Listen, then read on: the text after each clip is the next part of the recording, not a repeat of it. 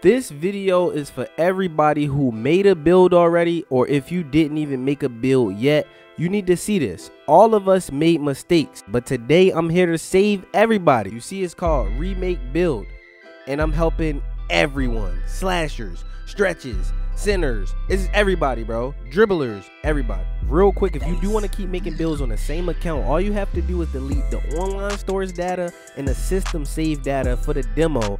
And then once you do that, you immediately sign out. Then you click on the demo while you're offline. That is the trick. And as it's loading, when you see the NBA logo and the NWA logo, that's when you just sign right back in, and then it'll have that refresh. It restarted. Shout out to my boy iPod for letting me know that. But now let's jump into what we did wrong so we can get into making new builds. The first most important thing that we was confused on was, as you guys can see on the screen, my boy Orlando in Chicago asked Mike Wang, did the quick draw badge replace being able to choose the speed of our release when picking a jump shot? His answer is yes. Now, if you're confused on who Mike Wang is by now, he is an NBA2K dev. He controls a lot of this stuff with our players, basically. So everybody needs the quick draw badge. You need it, bro, or else your jumper will be 100% slow. I guess it's like using a custom jump shot on NBA2K20 and putting the speed all the way down, basically. So you need it. And if you're wondering, should it be Hall of Fame, should it be gold, we won't really be able to determine which one we want until we get to make a custom jump shot and see how fast a base is already. So think about it. If Aldridge is super fast, then you might only need it gold. You might not need a Hall of Fame. So it's going to depend on the jumper that you create as a custom, and then you got to determine if you want it to be super fast or just regular. So that's all up to everybody when they choose their quick draw. But you don't want to leave it blank, and you don't want to not get it. Since we was basically on topic of jump shots and quick draw, we know we need that on. Let me take you to this selection now. He has changed it to where we will no longer be locking our jump shot animations based on height and weight for the final game. So don't let that impact your build making decisions. Now, if you're confused on that, before, if you were 6'8" and weighing over 220 pounds, you were considered a big because you wouldn't be able to use the custom jump shot creator, basically. So that was a thing at one point. So like people who made stretches like very big, like 7 foot, they would have only had set shots. But Mike Wang basically took it upon himself to change it to where they can equip everything. In case you're mad about that, because I know some people is, someone asked him why did he do that. So he said, what is the thought process behind changing your mind about the jump shot lock?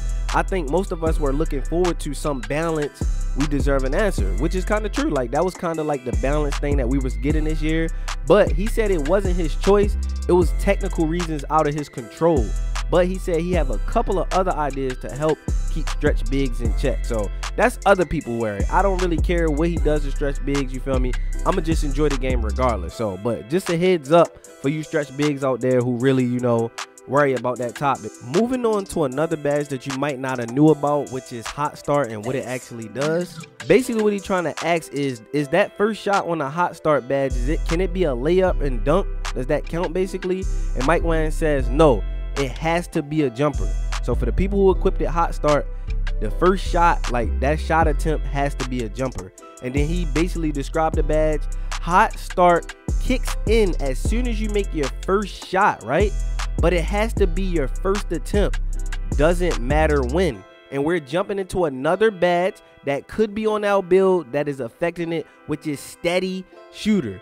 The steady shooter badge will actually lower your open field goal percentage slightly, but will mitigate the penalties of shooting contested. So like I told y'all from my video from yesterday on my new build, I told y'all I'm not getting steady shooter because of the description I read. So here's the confirmation, because there was a lot of people in the comment section still trying to correct me on steady shooter. Steady shooter pops up, bro, every single time. Yeah, I bet it do pop up. I bet. It's for people who shooting contested. As you can see, you do get that bonus. But he literally says steady shooter will actually lower your open field goal percentage slightly. Why would you want a badge that lower your field goal percentage? I don't. so I'm never getting steady shooter on any of my builds. But as far as the hot start, I don't think it's worth it to just worry about the first shot, since it don't count for dunks and layups. So that's 2 badges right there that you could possibly remove, or if you like it, you can possibly add it, bruh. Now let me jump into a category for my slashers real quick. If you're a slasher watching this video, or you're somebody who want to dunk, somebody asked him, what does the driving dunk attribute need to be to get a contact dunk animation, to basically like unlock those animations? He said you need a minimum of 41 to even consider dunking with people around. If you really want to catch bodies, he recommends doubling that and equipping contact finisher. The actual contact dunk animations unlock all different ratings based on the content. So if you confused on what he means, he basically saying you need around 41 points minimum on your attributes to consider dunking around with people around you. But to actually dunk on people and catch bodies and equip those animations, you need to double that. And so you need to have at least like a 82 on your driving dunk to actually have that work. So this badge is the clutch shooter badge. So somebody wanted to know, does this badge basically work in a park, or is it only for pro-am? So his answer was yes. So that badge, that clutch shooter, actually does work in a park. But like, when you think about park, do you really need to make the clutch shot? Like, I don't think I would equip that if I was a park player, but I would keep clutch shooter maybe for like if you were a team pro-am player or a Rec Center player and the game is coming down to the wire, you really need to hit that shot, I would say that. But for park, I don't feel it is that important. But if you just want to get it bronze, that's cool. I mean, that's up to you. This is something that's actually very important to me. Do you guys remember when I created my offensive threat and I was debating if I wanted close shot or not? Well, here's the answer on close shot and how valuable, like what it does basically. So what does the close shot rating actually affect on your build? Scoring in that 5 to 10 foot range. So if you plan on scoring in that range a lot, you will need to increase your shot close. But for me and how I want to make my build, I don't need shot close. So when I remake my PLAYSHARP, I'm gonna have a whole lot of points to put elsewhere. Now we getting into this other badge. Nobody really knew the purpose of pogo stick. Pogo stick basically tells you jump more than once, but Mike Wang says a defender's impact severely drop as they're coming down from a block attempt and for a moment after landing. Don't spam blocks this year. So if he telling you you're gonna get penalized for trying to keep, you know, when you get caught, you get caught for real and like you just keep jumping, well, you gonna get penalized for your stats basically on defense. I wasn't getting a pogo stick regardless, but I'm just showing y'all that. Last thing, for all the people wondering, oh my god, I made my build, I don't want this build because it says I gotta wait until 96 overall to do that, or 95 overall to speed boost, or 99 overall just to get my contact dunks and stuff like that. You're wrong. You don't have to worry about that.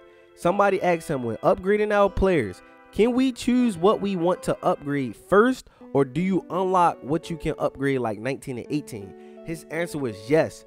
You upgrade whatever you want off rip. So don't worry about that screen where you gotta scroll up and choose how you want to play in my career at 99 and you scrolling up and seeing like, oh, I don't get 86 ball control until. That doesn't matter. This is just the confirmation, because the people in the comment section commenting on my build talking about, oh, this build worthless because you ain't gonna be able to use it until. No, you can upgrade your own attributes off rip, and you can even change your badges anytime you want, but only in the categories when you get an upgrade basically. So if you play my career and you get an upgrade for playmaking, you can edit the playmaking badges. But when you finally max your player out and get all of your badges, which will probably most likely be at 95 overall, you'll have the opportunity to freely just edit all of your badges. So if you don't want to wait until 95 overall to edit all of your badges, you can easily just remake your build now, wait before then, and try to decide what you want, or grind your player up and you'll be able to change him later on. This is really the last and like the main event of the video. This from my boy Ronnie. And this to show you guys that 2K is working to try to make this one of the best 2Ks ever. So he said, I am seeing the following feedback in my tweets and want to make sure there's nothing else big I forgot. So what is they about to fix? This is going to change everybody's opinion on builds, period. These statements mean that every build we done made in the demos could possibly be completely pointless. Why? Because Ronnie is trying to implement us to get customs and more pie charts. So a whole custom where you can customize your own pie chart and more pie charts, period, bro. That's crazy. You know the possibilities that lead to? You know how many builds you can make, bro? And on top of that, they talking about fixing small forwards, because you see how the small forwards are basically useless because they're tall. Now they're about to fix them. So with a custom and with small forwards being fixed, you can possibly make that point forward from last year. I could possibly make a two-way, but now he could be a two-way point forward and just have way more defense. We can have height. So we gonna see what the update is, but it's about to get crazy, bro. It's about to get crazy. Stamina. So I told y'all in the demo, your stamina is low. So if your player felt like he was slow or getting tired too fast, it wasn't your player, it was the game. I already told y'all blow bys. We already talked about blow bys being fixed, but Ronnie's still on it. Hop step dunks currently right now is overpowered. So like I said, some of y'all making slashers because you could do blow bys and you could do hop step dunk cheese, but when the game officially drop, you might be changing your build. So what I'm trying to say is you can't just go by how you was dominating in the demo, bruh. And then the last thing, overpowered screens is being nerfed. And that's for people who just, you know, that go a long way for just like, I don't know. Maybe a lot of people was thinking like they gonna be doing different type of cheeses if they make this build because they can make a person fall on the ground. So supposedly the overpowered screen's about to get nerfed. That's a good thing for people who don't like getting hit by screens, and that can also alter how we upgrade our pick dodger now, if that's going to be nerfed. But I would still keep my pick dodger at the level it's at. So with all that being said, I hope you feel me, helped you guys recreate your builds basically. And now it's time for me to recreate. I'm gonna start off with the offensive threat.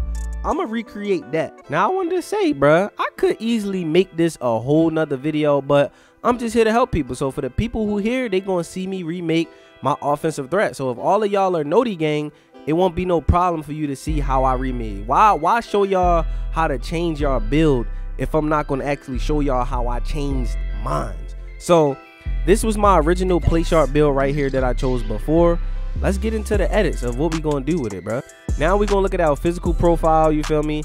My best option for me, I want to have the 90 speed. I want to be as fast as possible, so I'm still going with that. Now if you look at my previous video, I made close shot all the way maxed out. That was a lot of points added to that, and then I only had these two.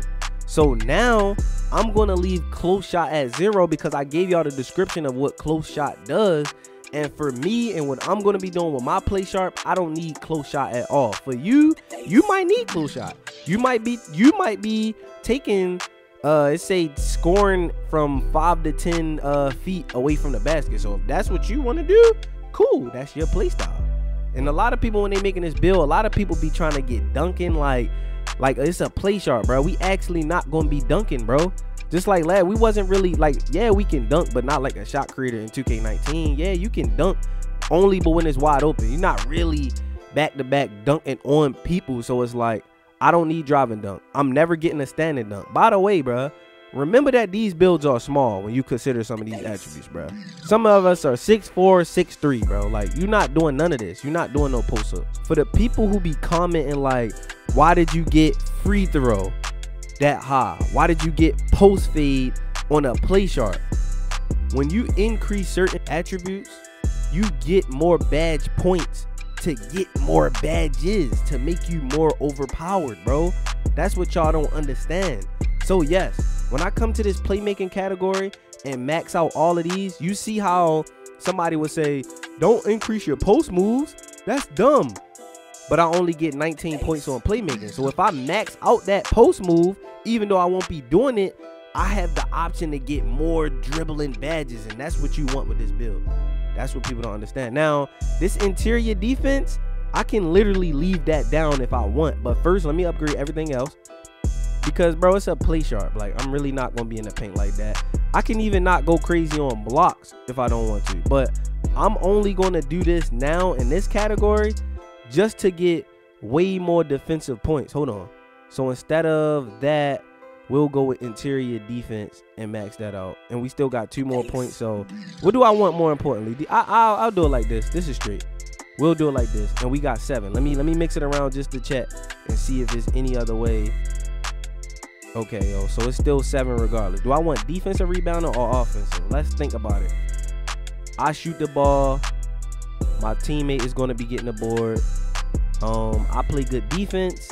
I got a possibility of getting the board. So we're going to go with this one. We'll choose defensive rebounding over having offensive rebounding. All right, so we're going with that. Hold on, let me make sure. I just want to try to see if it's possible to get more than. Oh, whoa, whoa, whoa.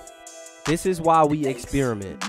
This is why we experiment. I took away the interior defense since I'm so small and added defensive rebounding only to get more defensive rebounding points. That's what y'all gotta understand. Only to do that, bro. Only to do that. And still gonna add 4 more pellets to it. So before somebody say, why would you get rebounded on your PLAYSHARP? Because I want more defensive points so I can get more defensive badges. I hope I explained that well enough.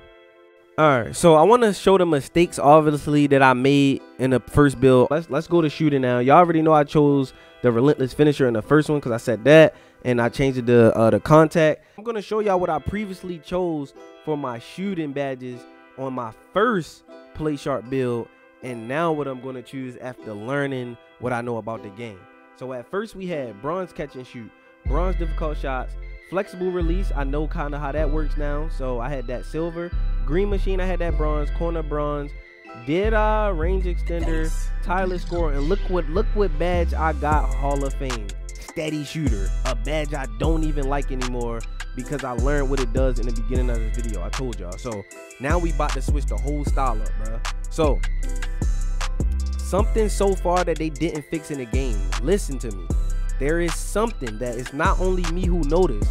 Even my boy, poor boy Sin, has noticed that when you equip difficult shots, it kind of makes you don't be able to plant your feet and you do fadeaways. Y'all remember on my two-way playmaker, that video yesterday, and my first shot in the gameplay was a fadeaway?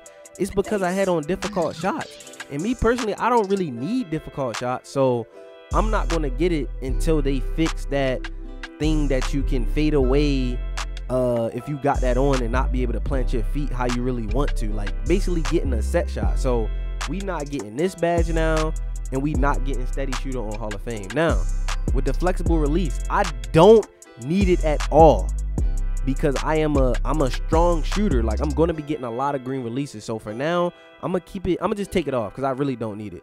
Clutch shooter, don't need it. Corner, we might get bronze. Now let's get our Hall of Fame. Did I? We know what hot start do. That's only for the first shot. We good. Green machine, that's if you greening back to back. But for me, in my opinion, if I'm already getting greens, I don't want green machine. I'm cool on green machine. So something we missed on the previous, we didn't have quick draw, and I'm most likely going to stick with it on gold because I'm thinking about equipping a fast custom jump shot. You feel me? Something super fast base, and gold is probably all I need. I don't want it to be too lightning speed where it's hard to time it. You feel me? So I'm gonna go with gold. So you guys do gotta change this. Range extender, we gonna definitely keep that on Hall of Fame. Now steady shooter, we not getting that, like I said. Tireless shooter, this improves a player ability to make shots when fatigued. Now because we're dribblers, we gotta get that. Only because I'm saying because we're dribblers, bro. We're dribblers. Now we still got 5 points left, and everything is totally different. Now for the people, I had to explain this again, bro. Catch and shoot is you only get that boost for a short time after you receive the pass. So I'm really not gonna be doing that, so I can keep that there. This volume shooter I didn't get last time is actually fire. I didn't get it last time because I didn't read what it does. I thought volume shooter was like back in the day, but really you get boost, you get shot boost from this badge from even missing. So it's if you're gonna be shooting a lot. And me being a primary ball handler, guess what? I'm gonna be shooting a lot, boy. So we got that thing on Hall of Fame now. I'm about to get them boost. Now everything else I don't need. This is for free throws. This is to do glitching back and forth. Like, I don't need none of these. So if I want to, I could just get something on bronze for fun, or I could just make that Hall of Fame. Corner specialist, I'm not really gonna be shooting from the corner. Catch and shoot, don't need that higher. So maybe I'll try the hot zone hunter and see how overpowered it is to shoot in a spot that keeps you hot. Out of all these badges, that's like the only one. But really, actually, let me get this just for missed time and release. That'll help me even more. That's better than having a hot zone shot, when if I happen to miss time my green, y'all know I'm gonna get the greens regardless. I got that now. So you see the two difference? You see the side by sides after learning the game, after explaining stuff? Look at my shooting badges now, bro. Crazy. Now we gonna look at the playmaking differences. My previous time creating this build, we had Hall of Fame ankle breaker, Hall of Fame handles, first step, unpluckables Hall of Fame. Then we only had gold tight handles and gold stop and go and bronze dimer on our PLAYSHARP. So now let's see what we gonna get differently this time. So ankle breaker, Hall of Fame. I want this Hall of Fame. I want this Hall of Fame. Now I know what it does. Last time we didn't have space creator, bruh. We sold. And I'm thinking this is probably for like, it say getting separation. So if you want to think about maybe like a snatch back and stuff like that, you feel me? Gold probably good enough, because when you read it, it says when performing any step back move. So it's all the step back moves or shot. If you do a hop jumper backwards, that's space creator. You're gonna get a big boost. So I might not even need it this high, but let's see what else. I don't want to get ripped. Boom. I got 4 points left. I can get this Hall of Fame now. Now stop and go, I'm not getting this now. It says allows the ball handler to start and stop quickly with unique stops and launches exclusive to this badge. The way I plan on dribbling, I won't need start and stop. But who knows? If I end up wanting to change how I dribble, I might get start stop, but we don't know. So now what I'm thinking about changing, we are still point guards and we do need dimer. So I'm thinking about taking this down and taking tight handles down a little bit, just so we can get silver dimer for my teammates. But psych, I'm not worrying about my teammates. My teammates is GOAT. They can shoot with all these freaking shooting badges. They gonna be fine, bro. They gonna be fine. And if I need to alter it, I'll alter it. You feel me? If I need to alter it. So what's more important to me, breaking down a defender or having space creator? Let's see the difference. So increases a player's ball handling ability.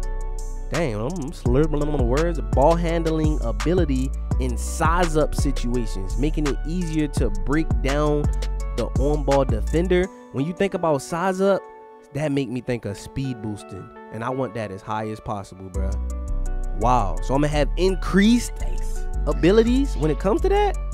So now y'all see the side by side, y'all see the differences, y'all see the badges we got now and the badges we didn't have before. Crazy, bro. I mean, hold up, y'all see the badges we got now and the badges I did have before. My bad, I'm tripping. So now we finally into the last category, bro. Finally made it to the end. Defense. The first time we only had 5 points, and what we got the first time was gold clamps, bronze pick dodger, and bronze pickpocket, bro. That's what we got last time. Now I learned more about the badges. This is the defensive stopper of the game. I thought it was clamps, but it's not clamps. Still gonna get clamps because I got the points. Still gonna get pickpocket. Still gonna get pick dodger because I'm gonna be getting hit with screens. Now look, I still got 3 pellets left. If I want to lock up even more, I can literally get clamps on gold, bro. I am gonna be an annoying PLAYSHARP. Out of all the people y'all watch make videos, nobody did this for their PLAYSHARP. Nobody has defense on their PLAYSHARPs. Just let me know. Tell me. I'm like the only person who actually care about defense. Now, I got the option to either get this silver, pick dodger silver, since people set a lot of screens, or I can go ahead and just add rim protector. But I'm thinking about not adding rim protector just because my blocks is so low. So what's more important to me? Trying to rip the ball, I do got a nice little steal, or trying to dodge screens. That's a tough debate. Me, I'm not even worrying about pick dodger too heavily. Why? Because if it's really that big of a deal, we can make the switch. You feel me? So I'm gonna try to be able to rip as fast as, as much as possible. So we got clamps that lock people up. Intimidator is more like defensive stopper, and none of these really apply to my player. So look, I'm stacked now. I'm different. Look at the differences in my build, bro. We are fire now, bro. All right, so I hope you guys enjoyed this remake video showing y'all everything that we did wrong, and I'm showing y'all what I'm doing right on this build. Let me know. Y'all literally have to spam this up in the comment section if y'all want me to remake my two-way playmaker after learning what I know now. I don't know if y'all want me to do that. If y'all do want me to do that, I might make the video doing a remake, but I might just chill. We gonna see. But y'all asked for the long videos, man. This time y'all actually got it. This a long joint right here, but I hope you guys still enjoyed it. Let me know in the comment section what else y'all want, and like, do y'all like these type of videos where I just talk and help?